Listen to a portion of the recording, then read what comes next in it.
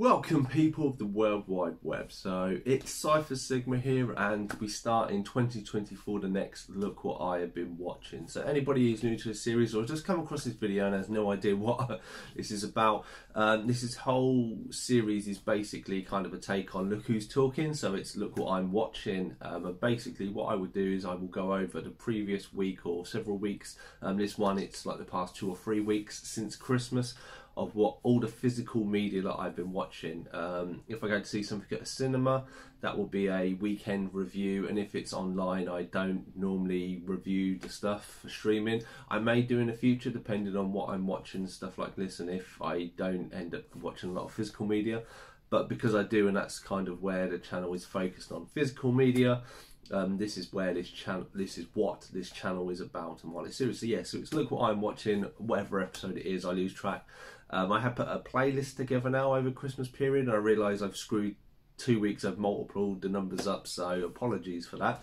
But obviously this one will be added in, so if you do want to go back and watch the other ones, there's a full playlist for you to watch. And as you see, I varies what I watch from week to week, and I into a lot of different things. So this is what we have, quite a few DVDs and Blu-rays for. Actually, let's do a little there for the little clip for the picture for the video. So we shall go into it. So I normally go reverse order, but I've actually sorted these out just so they're easy. So the first one is, so this is what I bought a little while ago. So this is the Zavvi edition of Captain America Civil War. So you can see there's the steelbook there version of it. Rewatching this, actually really enjoyed it. It made me think of just how good some of the Marvel stuff was. I mean, of late I'm very fatigued with stuff. I mean, Loki season 2 and Marvel What If are the ones I've watched recently, and it kind of feels like I'm just going through the paces of watching them, and I'm not. I'm watching, pardon me, for the sake of watching them and just not really enjoying them, and that's how I don't really want to be. So I'm quite glad this year we don't get much Marvel or DC, and we can have a break from everything. But yeah, this was running good. This was a cheap, I think it cost me about £5–6. All in all, really nice steelbook to add to the collection, and obviously it's Blu-ray, so it's a nice quality there. So that is the first one. Then we go through some of my Christmas stuff that I picked up. So one of my Christmas presents from my sister and brother-in-law and kids was Transformers Rise of the Beast. So this is my second watch of this. It was alright. Again, they didn't learn their lesson. You know, Bumblebee was so great. This could have been so much more. This is why this wasn't featured in my top 10 of the year. Yeah. I mean, Transformers 1 looks like it could be good, but we haven't really seen anything from it. But I mean, Rise of the Beast, I don't know why they just didn't take Optimus and Bee out and have mostly about the Beasts and then bring them in later. And yeah, so Transformers was a little bit disappointing, but even on the second watch it probably goes down. I think I had it in the 7s because I was quite dry. It probably goes down to the 6 in all fairness. And this is all I do with my reviews. Obviously I have one review when I sit at the cinema, and then I watch it 6 months, a year later, and then kind of see how it feels, and it has gone down in my estimates. Rewatching it, it just, yeah, there was so much potential, and it just, you know, but anyway, so let me get into more the Christmas movies and stuff. So then I bought this because I didn't realise how loved this movie last Christmas. You know, I enjoyed all the music and stuff. I really love watching it. I do like, I can't even remember that, Emilia Clarke. And I really like Henry Golding. I think they are very good pairing. The story's very good. The twist is there. And obviously, if you've been to see any of my videos, Meet Up in London with AJ, I've actually been to the place, and I took my wife to some of the locations as well. So it was quite nice to be able to actually see some of the locations in the movie. Next one we have is Dead Rises. This is a cheap one I picked up recently for I think £2.50. It was a bit of a hard slog for 2 hours. It was like a really rubbish B to C list movie. The zombies, but you know, you've got so many zombie stuff on there. It wasn't that good. The acting and the main character, Jesse Metcalfe or whatever his name is. Let me find it. No, it's Jesse Metcalfe.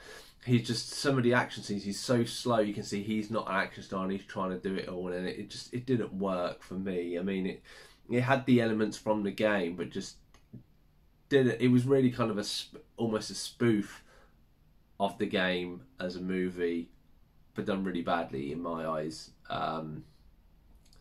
It is what it is. It says it's from Mortal Kombat Legacy and Transformer. You know, it may have had some good people behind it, but yeah, it is what it is. Next one, so we have K2O. So this was a birthday present, I believe. I can't remember who bought that. Absolutely stunning movie. So this is done in Japan after World War II, and basically Japan didn't bomb America. Pearl Harbor didn't happen. So they are kind of more an independent state. They're not as worn down as they are for the Americans and dropping the bomb on Hiroshima and everything. That never happened. But you have this criminal who is the guy or person here. He's called K20, or I think the Fiend his name is.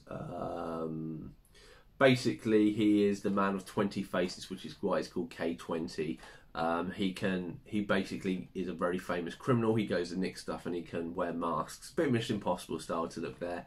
And then you basically have a travelling man in a circus, gets stitched up by him, and then it all comes into one pot. Very, very good, the stunts and everything. You know, it keeps you on the edge of your seat. You know, the CG and stuff is great, and just the action heroes. It is subtitled and stuff, and it is very cunning in places, but brilliant movie. I'd love to have this. I kind of saw this and put this on my list. I didn't know anything about it, watched it, and for 2 hours I was absolutely engrossed. So glad to have that in the collection. Next one, because I've started to get into ice hockey a little bit, is Goon. So I watched this over the Christmas period. Not a bad movie, not awesome as it said, but I quite enjoyed the side of it, you know, seeing Sean William Scott as a kind of down to earth. But it has a very core story to it. It's quite bloody and quite gruesome in places, but not bad. And I know there's a second one, so I've got to look to get that one. Then another one on my Christmas list, just to finish the Terminators, was the really bad Terminator Dark Fate. Rewatching it a second time, I found some elements really good. I did quite like the Terminator and it splitting and stuff like this, but just the whole overall storyline and them just recycling it. But now it's not John Connor, it's someone else. And I didn't gravitate to the female lead, in all fairness. Sarah Connor coming into it and having Arnie, obviously they just kind of almost plot devices and stuff. And yeah, it is what it is. I've got it. It completes the collection. Number one, I only come across this many years ago when my wife introduced us when we were first dating. So Ezio Trot. So this is a Ronald Dahl book. It's Tortoise Backwards, and it's about a elderly couple who kind of fall in love over a tortoise, Ezio Trot. And I'm not going to give anything away if anybody has it. It's like a BBC type one, but very, very good. It's got James Corden in it. He narrates it, but he's not too bad. It's one of the lesser ones. Another Christmas movie. Saw this a while ago, Snoopy and Charlie Brown, the Peanuts movie. Like this, really good modern day adaptation of the Peanuts franchise. Do really like how they're animated, do like the story. It's a fun little one to kind of turn your brain off and enjoy, and it's to see something about Charlie Brown, and it's quite funny with the Snoopy and Woodstock side of things. So yeah, that was great. Then another one. This has been on the back burner for a while. So this is Drift. This is based on a true story. It is a couple. They are tasked. Well, they've only met and been dating a few months. The bloke, he's built his own ship, and friends of him have this boat that they want to get back to America from, I think, Thailand. So he's tasked, given a load of money to do it. He takes his girlfriend on, and unfortunately a storm hits. The boat gets capsized. He gets thrown off the boat, and she then has to rescue him and try and find their way back. It is based off a true story. It is quite harrowing when you hear what happened. It does keep you kind of gripped. I was quite surprised. The trailer gives quite a lot of it away, but it is quite enjoyable. And as you go through the story starts off with the boat being wrecked, and then you learn the backstory of everything happening. So it's kind of the first half of the story is being played intermixed with the second half of the story at the same time, if that makes sense. So yeah, not a bad movie at all. Quite surprised. Then a few classics. We have Dragon Hearts, the Sean Connery as a dragon one with Dennis Quaid. Quite a fun action-packed movie. I quite enjoyed this. Do like dragons and stuff like this, and yeah, it was a fun little movie. I quite like the props and stuff they use in this and how they set up the kind of sceneries. I think it went really, really well, and it was a nice, enjoyable kind of family movie. And then the final one was the series that my wife had. She really liked this. Obviously, she used to work at an airport many years back in the day and watches the programme, and this is a spoof, a one-off. I'm not the biggest fan of Matt Lucas and David Williams. Not really seen much. I watched this and I actually really, really enjoyed it. I found it really funny. With my work, I sometimes do travelling and that, so I've had through some of the experiences that these people have been through. But there we go, kind of spammed through it. So that is everything I've watched over the past few weeks. Hopefully you have enjoyed this video of look what I've been watching. I've been Cypher Sigma Screen Time, and I'll see you in the next one.